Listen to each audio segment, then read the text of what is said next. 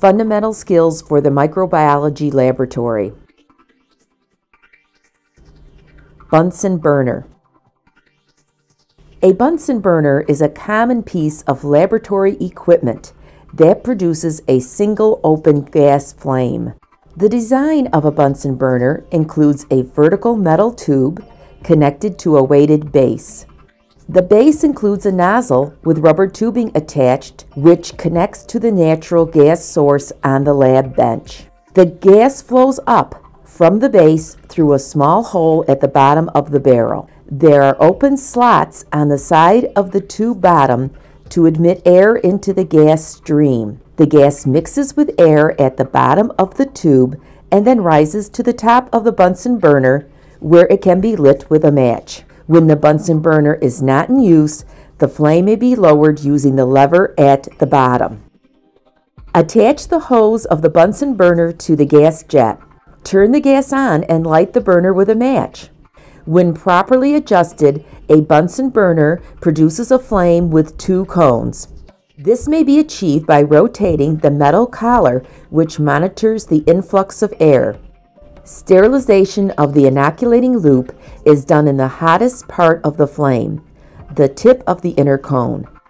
Heat fixing bacterial smears on slides and sterilizing the mouths of open glassware items may be done in the outer cone. Aseptic technique. Aseptic techniques are methods used to minimize the chances of contamination or infection by microbes from the environment. Common aseptic transfers and inoculation methods. Sterilize inoculating loop by heating in the Bunsen burner flame. Flame first the loop end and then the entire wire, making sure that all parts are heated to an orange color. Allow the wire to cool before touching it, since it will burn you, or placing it on or in a culture, which will cause the dispersal of microbes into the air. Aseptic transfer of bacteria for maintenance of stock cultures and identification of unknowns. Transfer of bacterial broth culture. First, sterilize the inoculating loop. Then, gently mix the culture containing the bacteria by rolling the tube between the palms of your hands or by shaking the tube with one finger holding the cap in place. Grasp the tube's cap with your little finger and remove it by pulling the tube away from the cap. Hold the cap in your little finger during the transfer. Flame the mouth of the tube by passing it through the Bunsen burner flame. Hold the open tube at an angle to prevent airborne contamination. Holding the loop hand still, move the tube up the wire until the tip is in the broth. Continuing to hold the loop hand still, remove the tube from the wire. There should be a film of broth in the loop. Flame the mouth of the tube as before and replace the cap. Inoculating the sterile broth tube. Remove the cap of the sterile medium with the little finger of your loop hand and hold it there. Flame the mouth of the tube by passing it through the Bunsen burner flame. Hold the open tube at an angle to minimize airborne contamination. Gently swirl the loop in the broth. Withdraw the tube from the inoculating loop.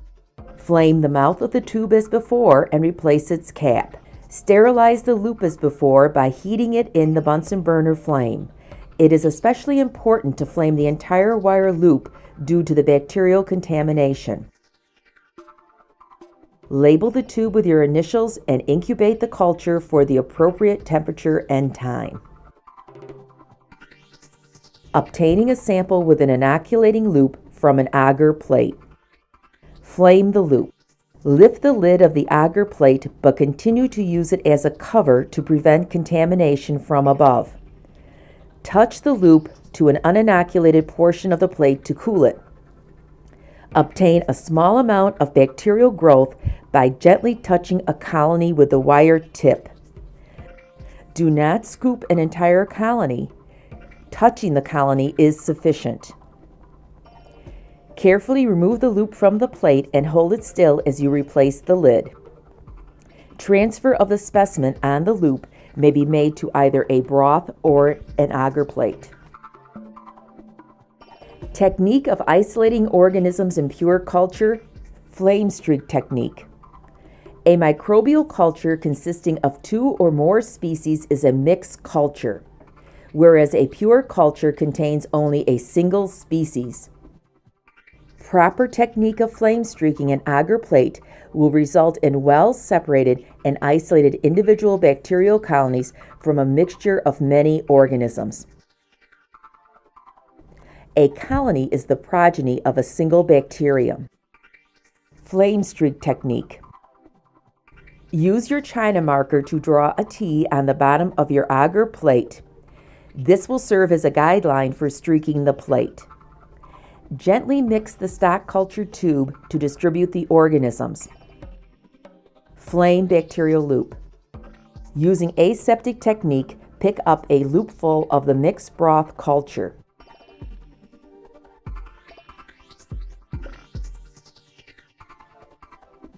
Streak the mixed culture back and forth in the first section of the agar plate. Streaking is a light gliding motion.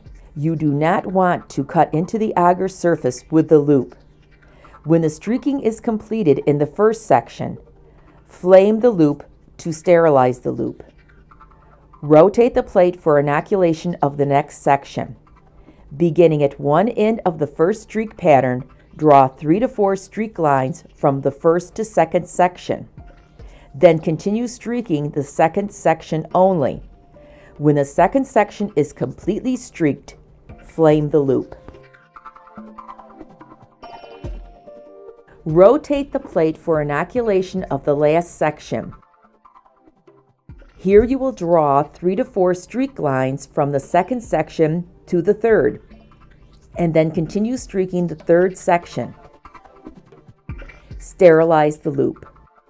Incubate the plate at 37 degrees C in an inverted position. The flame streak technique may also be referred to as a diluting technique. There is only one loop of inoculum for the first section. Afterwards, there is only a transfer of bacteria from one section to another. And remember, the bacterial number is also decreased by the sterilization of the loop when one section is completely streaked. Technique of preparing films from solid medium. Using your China marker, which may also be called a wax pencil, draw a ring on a clean slide. Place one loopful of tap water in the center of the ring.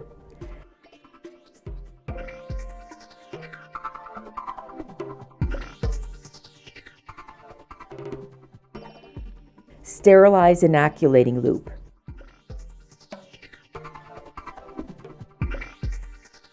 Prepare a film of the colony by lightly touching a well-isolated colony. Mix the colony material on the inoculating loop with the water on the slide. Allow film to air dry. It will be slightly cloudy.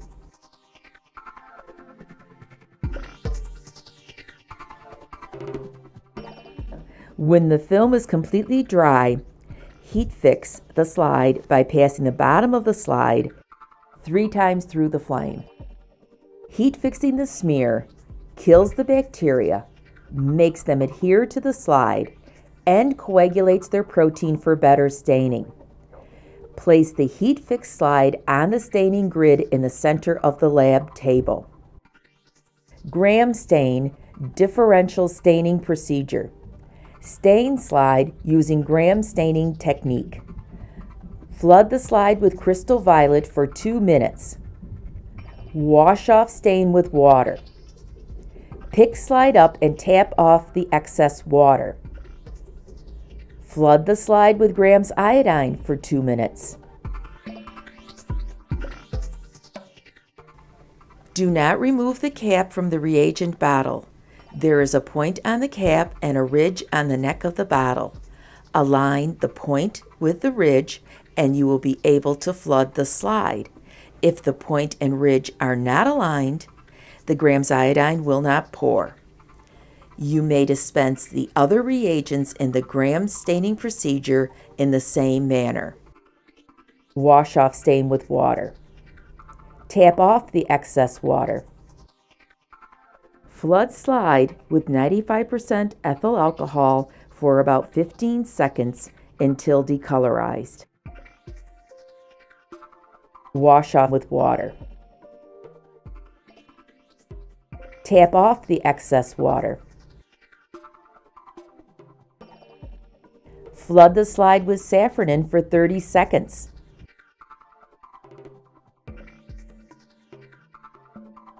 Wash off stain with water.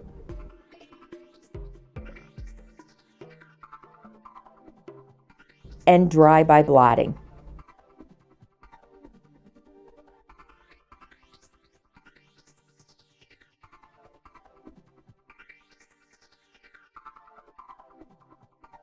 Place 1 drop of immersion oil on the slide. Place the slide on the stage of the microscope. Attach the slide securely with the stage clips. Rotate the oil objective into place. The oil objective is the longest objective and it is also labeled oil. When the objectives are rotated, there is a resounding click when they are in the proper position. Turn on the microscope light source. Rotate the coarse focus knob in a clockwise direction towards the slide until you feel resistance. Continue this clockwise rotation with the fine focus knob. Next, turn the coarse focus knob counterclockwise while looking through the ocular lens until you see a flash of light, then fine adjust.